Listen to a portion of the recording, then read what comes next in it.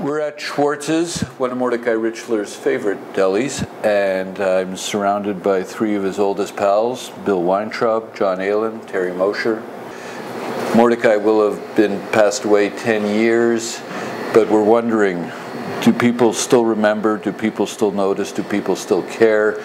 Is there a huge vacuum as a result of our leading literary lion no longer with us? Because he's not featured enough in universities as far as I'm concerned. But yeah, he's certainly remembered more than other people who sort of seem to dwindle away for a while and then wait 100 years to be rediscovered. His literary reputation has actually grown in the 10 years since he died.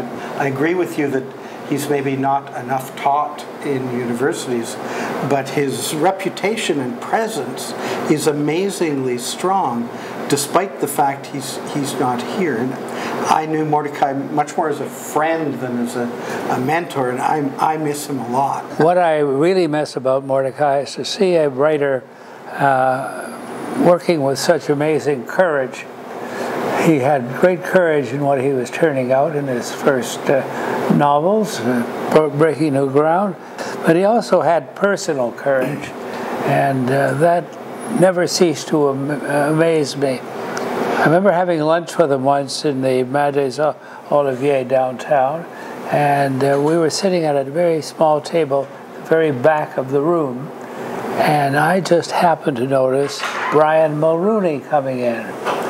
And Mordecai had just written a piece in some magazine saying Brian Mulroney is such a liar that he doesn't know what the truth is. He just lies to keep in practice. And he just doesn't even know he's lying, but he is. So I said to Mordecai, there is our man Mulroney. Why don't we both go out the back way so we don't have to pass him?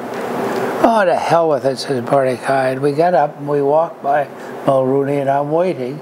And Mulroney looks up and says, Mordecai, how are you?